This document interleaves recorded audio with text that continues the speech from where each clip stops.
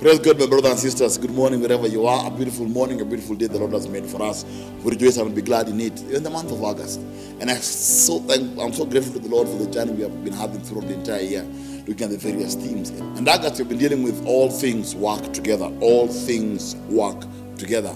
And then, my dear friends, I'm saying I can trust him with all things. I can trust him with all things.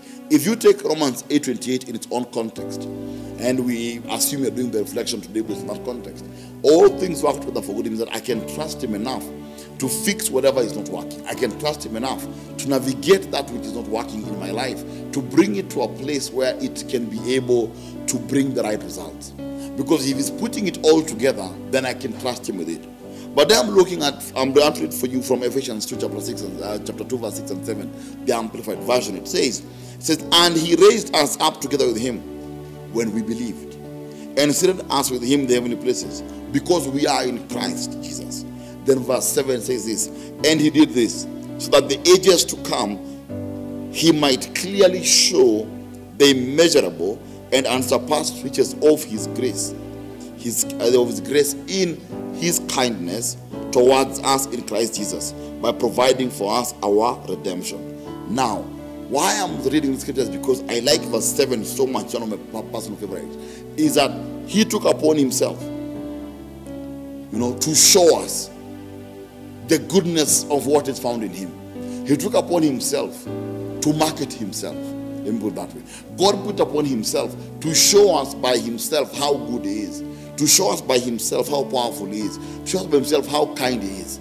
When I say I can trust him with all things, it means that if he, through the blood of Jesus, is when I can say all things work together for good, then therefore I'm better placed right now to say that I can trust with all things. Because if you decided by your own goodness to show me the immeasurable and unsurpassed riches of your grace, out of your own goodness, God, you decided to show me.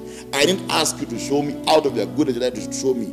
And that which you showed me was good enough, and is good enough to bring me to a life that is redeemed, a life that has been bought back. Redemption is being bought back. A life that has been bought back from bondage. We are being bought back from various things that held us. That's what redemption is. Redemption is paying the price to buy me back, to bring back to the life that God intended for me. So I can trust him in those things, because out of his goodness he chose to show me grace. Out of his goodness he chose to show me mercy.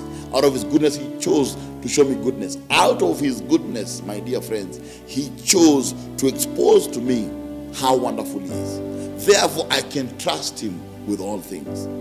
If I can trust him with my redemption, then I can trust him with my house. I can trust him with my marriage, with my family, with my health, with my finances. I can trust him, because in him he will work all things together for my good. That is what we need to believe today, that he'll work it out. So let us trust him. Let us pray. Almighty Father, in the name of Jesus, I thank you for the gift of life, your goodness, your mercy, your compassion, and your power that breathes upon us every single day. I believe that, Lord, you have our goodness, and you've thought about us in your heart, Lord. Your goodness thinks about us. Your goodness fashions us. Your goodness prepares us, protects us. Your goodness, Lord, makes a way for us where there is no way. I pray that, Lord, today, as we trust with our lives, with our families, with our children, with our destiny, with our future, whatever it is you're trusting with, Lord, if you are willing to show us out of your kindness that you love us so much and are willing to die just to prove your love for us, then, Father, we choose to trust you today. And out of this trust, Lord, may your redemptive power work over the lives of your sons and daughters. May they be set free. May they be liberated. May they see their lives turn around. In Jesus' name, pray and thanksgiving. Amen. Do stay blessed, my dear friends. See you again next time, same time. Stay blessed.